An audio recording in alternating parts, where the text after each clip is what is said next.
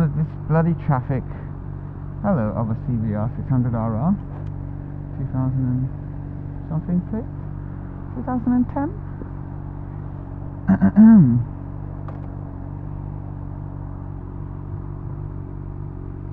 think I should just go this way. It will make more sense. Hello guys, and welcome to another episode of Bike Sim. Look at this. This is the first time I've actually ridden this week. I've been actually sitting down and resting, just like what my doctor instructed. But that's the main reason why I haven't done any vlogs this week. Actually, that's a lie. The main reason why I haven't done anything because I have got content which I need to edit. I just haven't been bothered to edit because I've been trying to learn After Effects as much as possible, because I'm sort of feeling the pressure of the upcoming track day. And I was actually saying to MNX today that I'm sort of I just want to get to learn it as much as possible, so then when it comes to the time where I'm given that footage, I can be like, okay, yes, this is what I can do with this footage. I don't want to have to get the footage and then have to spend so long having to learn the application again, to then take forever and ever to put out some good quality knit. So anyways, I'm actually on my way to go see a drug dealer. What? Not a drug dealer. I'm just gonna go get some, I need a top up, running a bit low on the old premium e-liquids for my vaporoonie. It's something that I've never actually spoken about, but I used to be quite a heavy smoker. I think this is like probably the first time I've ever actually spoken about it quite publicly. But yeah, I was a very heavy smoker, and next week is going to be 4 months since I've given up smoking. So I've been on vape sticks. Actually, the only reason why I actually started on a vape stick is because one of the guys at work gave me one, and I was like, you know what, let's just give this a try, see how it goes and stuff. And yeah, it kept me off the cigarettes, but it's just the fact that with those beginner ones, it's you have to pull quite hard before you can even get any sort of sense of satisfaction from it. And also as well, because it was a 1.3 ohm wick that was in there, or coil, whatever you want to call it, it was very, very harsh, so it wasn't very enjoyable.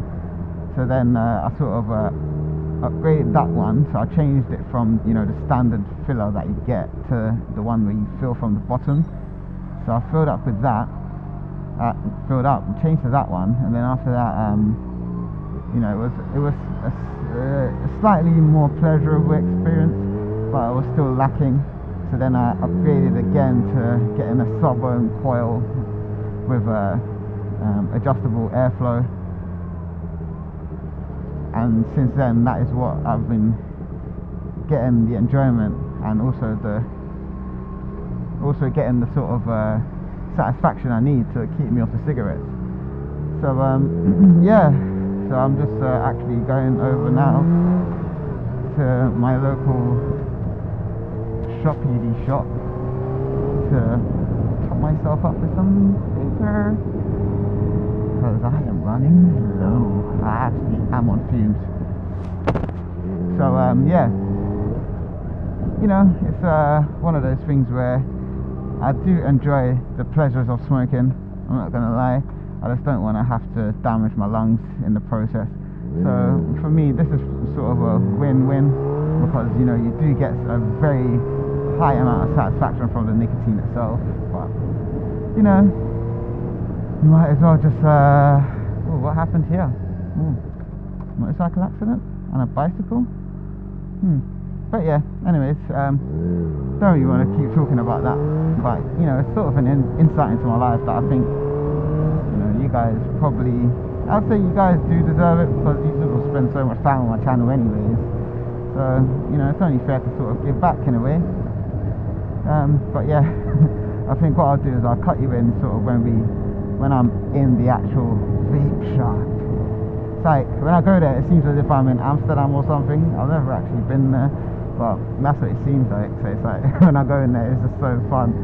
Well, not fun, it's fun-y, because it's just like you get two dudes, you know, man. If that guy's in today, then you would see what I mean. Like that's what he's like. He's like, you know, man. Like he just seems as if he's high. You know, there has been times when I've gone into the shop and I've thought, it does smell a bit like cannabis, you know. But I don't know if that was just my imagination because of that dude, or whether it did actually smell like cannabis. But yeah, anyways, I'm not gonna go into anything else, you know. I'll just leave it there. That's enough of an insight into Bikersin's personal thingamadoodas and his life of such. But yeah, anyway guys, this is just sort of something, you know, to just keep you going until next week, because next week I am back to work, so I will be riding. So that means when I'm riding there will be vlogs, and when there's vlogs then there's Bikersin.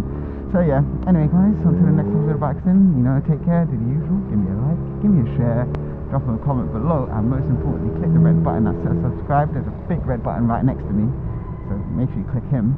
And yeah, I shall see you on the next one. Enjoy the little clip, if I do remember. Keep my camera on. Anyway guys, see you later.